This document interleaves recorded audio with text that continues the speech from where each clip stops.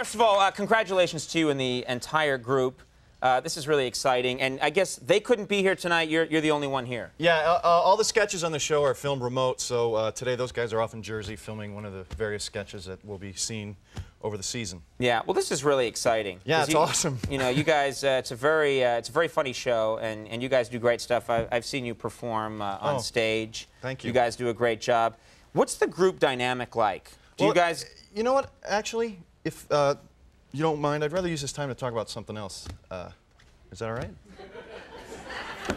All right. Well, yeah, no, it is. I mean, I thought you'd want to, plug your show, but it's your time, so talk about whatever you want. Well, actually, I kind of wanted to talk about a kind of prejudice that never gets dealt with in this country. I'm talking, of course, about prejudice against astronauts. If the good Lord had intended for man to walk on the moon, then we would have been born with cement feet. All right, look, I'm sorry that happened, Matt. Yeah, it's okay. Okay.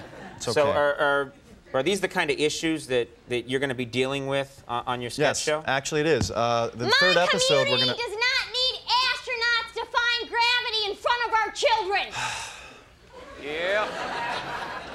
You know, it's weird. I had no idea that this was such a touchy subject. Oh, it is. And actually, Comedy Central wasn't going to air the episode. Astro-Nazis driving their moon buggies through our neighborhood all times of night, playing that theme to 2001 really loud on their Cosmo blasters. Hey. Hey, look, this is not Jerry Springer, okay? Yeah. I know that you people feel strongly about this, but maybe you can discuss it amongst yourselves after the show, okay? No, actually, Conan, this is fine, because I had a pretty good idea something like this might happen. The only way to confront these ignorant stereotypes is to introduce these people to a real, live American astronaut. If you don't mind, ladies and gentlemen, Lieutenant Mike Birchwood, American hero. American hero. Yeah. Watch out! Watch out! He'll try to stick an American flag in you. That's not all he'll try to stick in you. Okay, look. Just because I've spent some time outside the Earth's gravitational pull doesn't mean that I've changed, that I'm different than you. They can't eat normal food and they're addicted to Tang. That's not true. I drink Tang because I like the taste. You like the taste of recycled urine? That is completely insane. Astronauts eat breakfast upside down. I have only eaten breakfast upside down 2 or 3 times since I got back from my last mission. They're covered in astrogerms, folks. Just last year, an astronaut moved into our neighborhood, and simultaneously all the leaves started dying and falling off our oak trees. Let me ask you a question, sir. Was that month October? September, October. Yeah. It's called fall. It happens every year. Now sit down. Mike Birchwood. Mike, please. Mike Birchwood is a man like you and I, a man who'd like nothing more than to settle down, meet a nice girl, raise a family. The problem is most women are afraid to touch me. They think I'm radioactive. That's right, ladies. He'd make you infertile on account his sperms from another time continuum. That's ridiculous. I will not fornicate with you. With your juicy astronaut lips and your firm astronaut buttocks. I think there are several issues going on here. I would gladly trade all of my walks on the moon for the simple caress of a woman.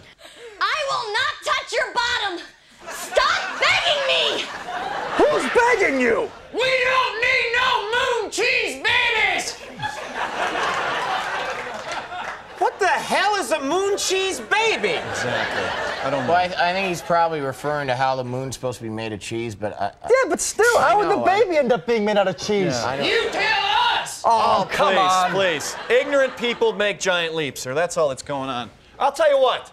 What would it take for you two to finally believe that this astronaut is just a human being like all of us? I tell you what, Mr. Funny Guy, if he's a real American human, then he'll eat this here American cheeseburger with everything on it. Yeah. Come on. Please. Please, folks. Please. Yeah.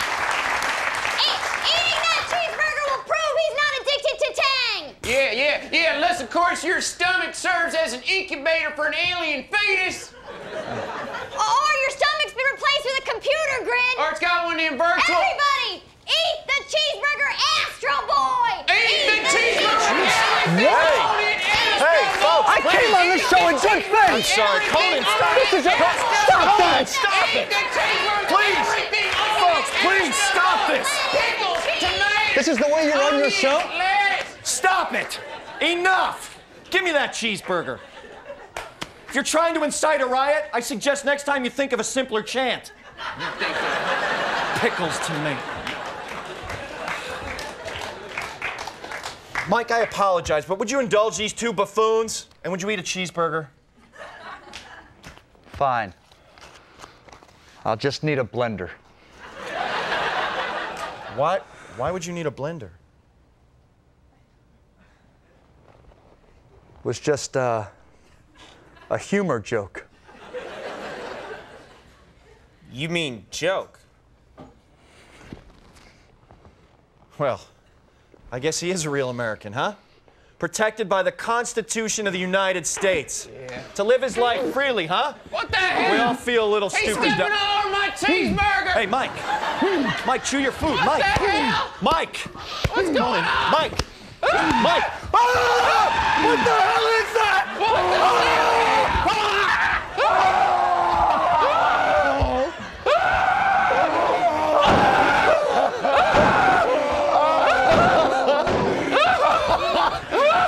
Kill me! Kill me before I become one of them! No! No! Ah! With the gun! With the gun! No! No! Oh, God! I meant shoot me! Oh, God! Shoot me! Shoot! Oh. Everybody run! God bless you, redneck!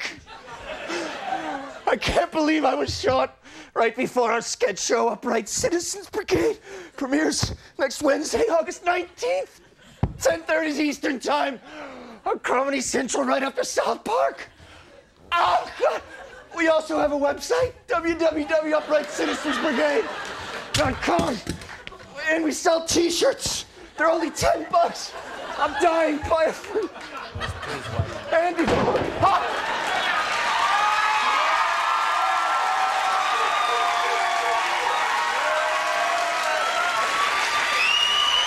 We're going to take a break, everybody. When we come back, the Upright Citizens Brigade will be here to say goodnight.